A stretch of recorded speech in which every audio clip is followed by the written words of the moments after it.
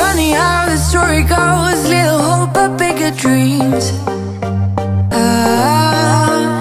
They try to bring a sucker down, singing louder than the crowd.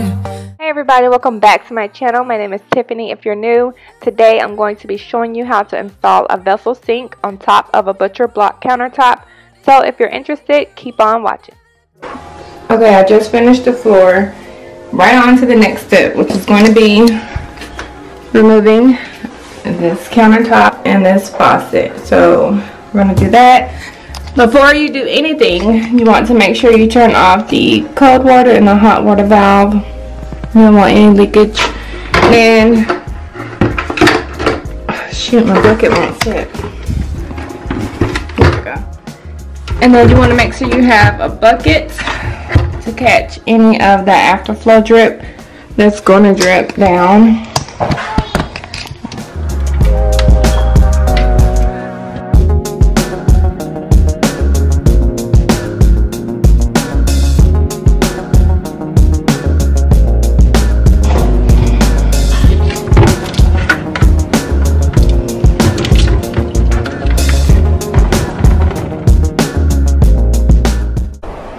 Alright, so I have it fully detached from the wall. I basically just use my utility knife, cut along the sides, cut along and up under the mirror. I removed the plumbing, and now I'm going to get my sons to take it out for me.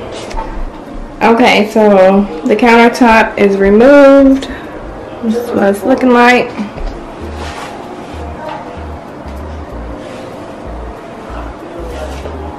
Here's the butcher block. The butcher block is a little bit too big, as I stated.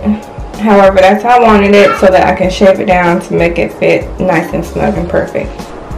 So this is what I mean by it's a little bit too big.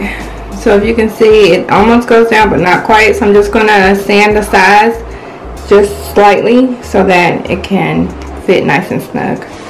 The butcher block, it fits nice and perfectly, nice and snug. I had to cut it again with the saw.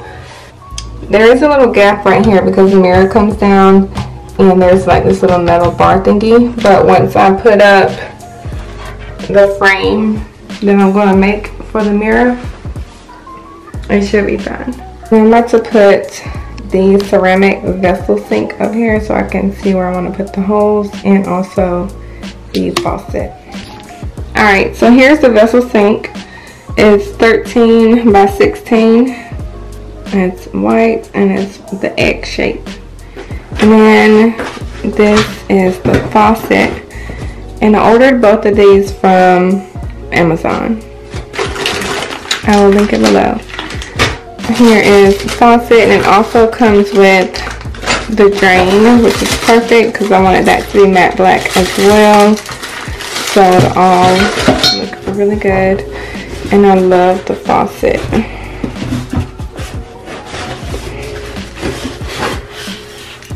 Pretty heavy. Look at it. Looks really good. It's like the waterfall type. So yeah, now I'm going to set this up to see where I want it, and then mark where I need to drill my holes. Alrighty, so there are several ways that you can actually set up your sink. We have a vessel sink, so I can put it like this,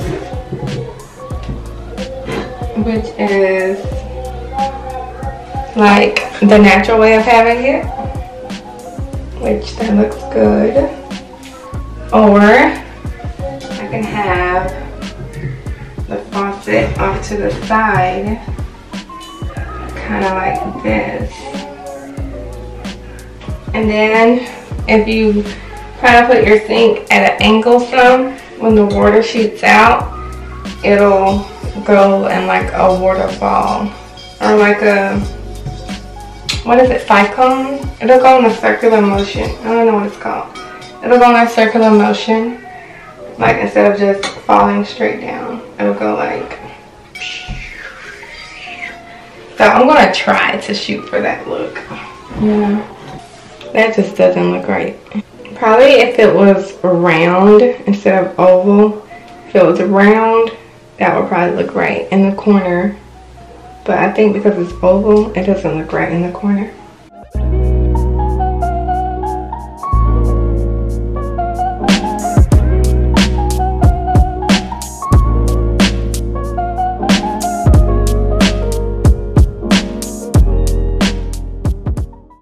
Okay, so I have my drill here and I have my tool. Oh, I cannot think of the name of this. I'll figure it out and post it. But yeah, this is what I'm using to drill my holes for the sink and the faucet.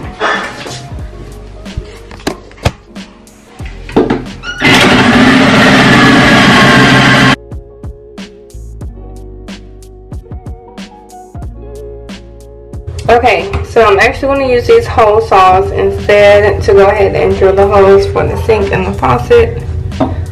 And these are going to fit in a short, better, and faster.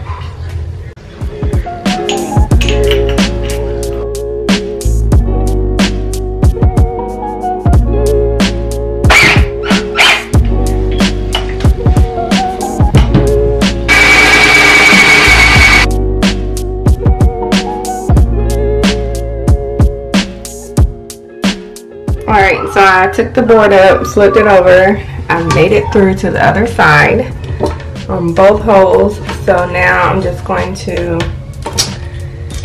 reverse it and do it this way so everything can meet up.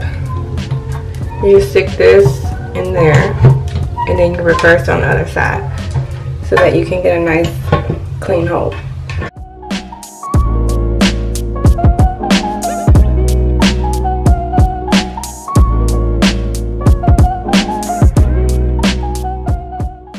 And ta-da! It's out. That thing is hot, okay? But yeah, it's out, guys.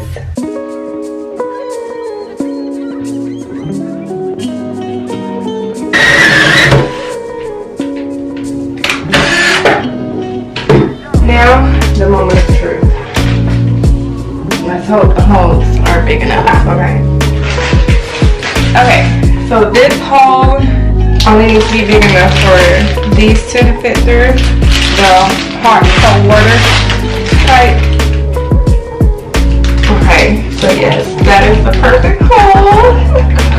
Y'all don't know how happy I am about this. Okay, the girl has became an electrician. Now I'm about to be a plumber. So let's hope this fits. Cross your fingers. Oh my god, that is like the most satisfying, perfect fit ever. Like, it is the perfect fit.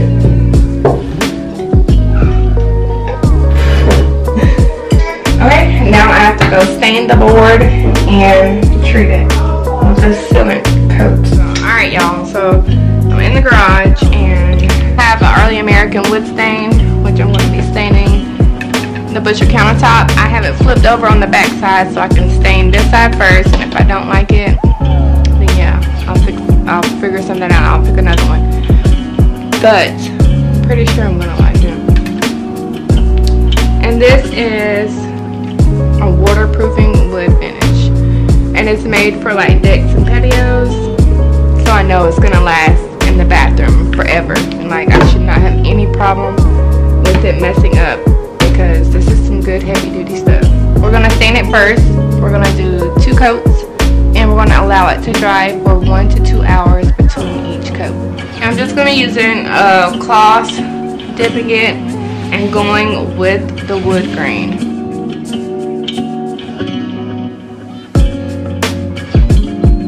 It's looking good to me.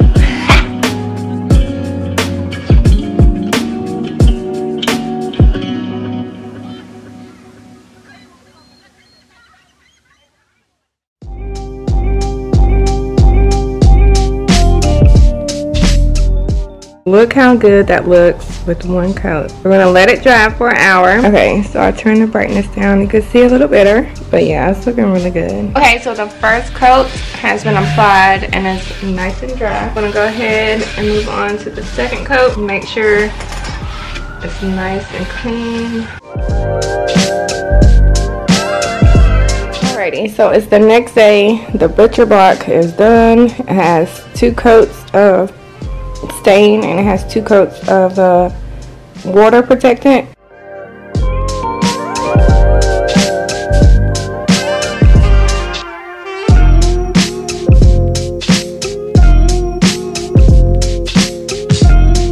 Alrighty, so to install the drain, I have my handy dandy instructions. I have some Plumber's Putty. And these are just the tools, the pieces that came with the drain. So I'm going to be putting the drain in, and it fits ever so perfectly. But when I put the drain in here, for this part, I'm going to apply some Plumber's Putty just so that there's no extra leaks. Nothing will be coming through the seal, so I'm just going to put some of that there.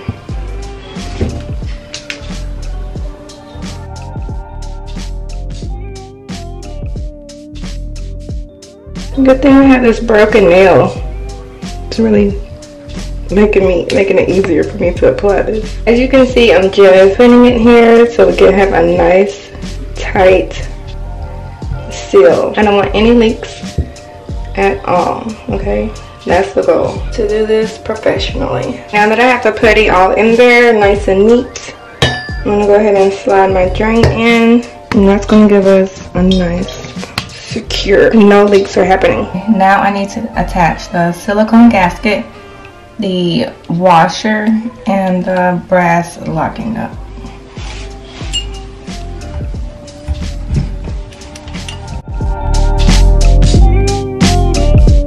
Okay, you want to make sure the silicone gasket is as tight as you can possibly get it. Okay. Then we're going to put on the washer to hold that in place. After the washer comes the locking nut.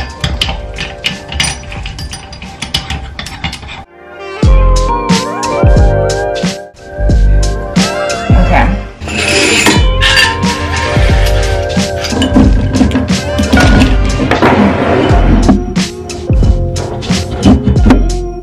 Thank you. I've been really into it. Yes! Y'all, I now know how to do electrical work and plumbing. Yes. Yes.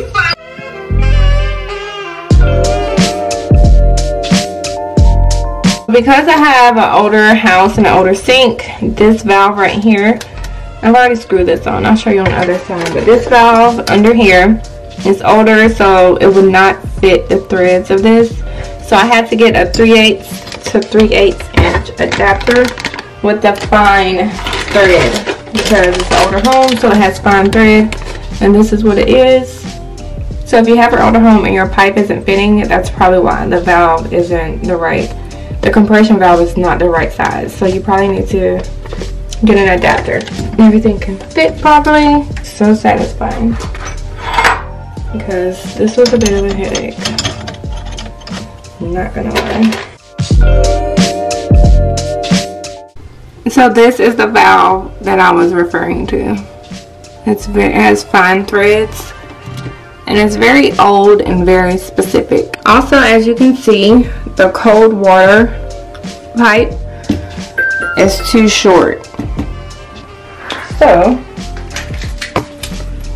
I had to buy an additional pipe to connect the two, a 3/8 by 3/8, and this is 16 inches, the shortest that they have, so it's just gonna be a little bit extra long, but that's fine as long as we get this water going. All right.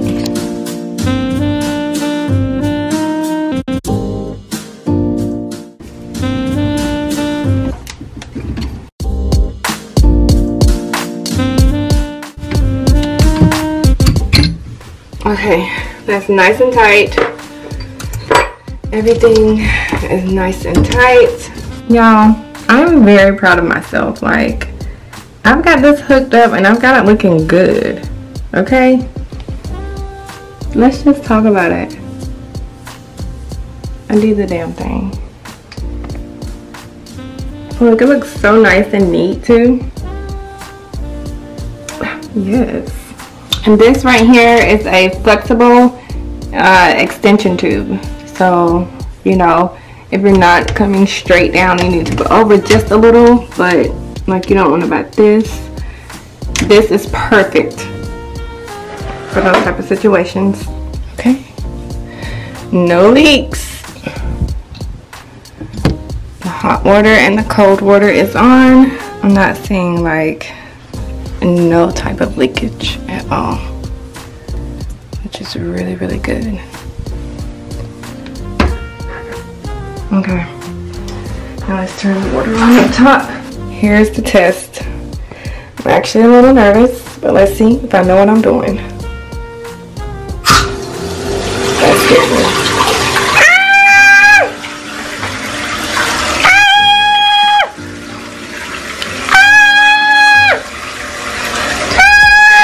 No leaks.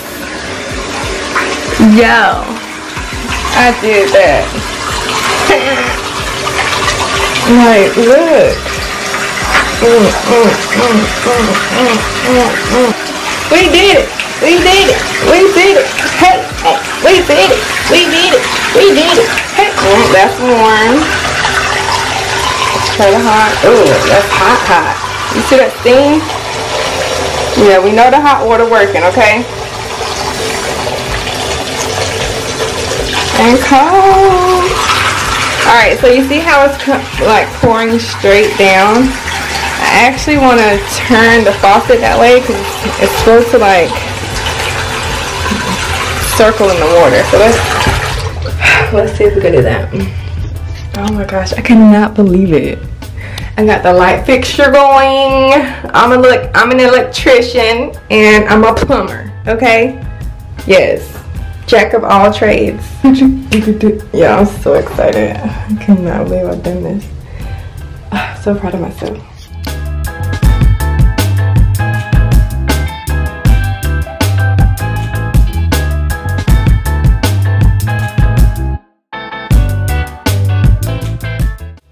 Thank you guys so much for watching this video. If you made it to the end, I hope you enjoyed it. I hope it's not too difficult to understand. If you want to see the rest of the bathroom makeover, make sure you subscribe to my channel. Give me a thumbs up. Thank you guys so much, and I will see y'all next time. Funny how the story goes, little hope but bigger dreams.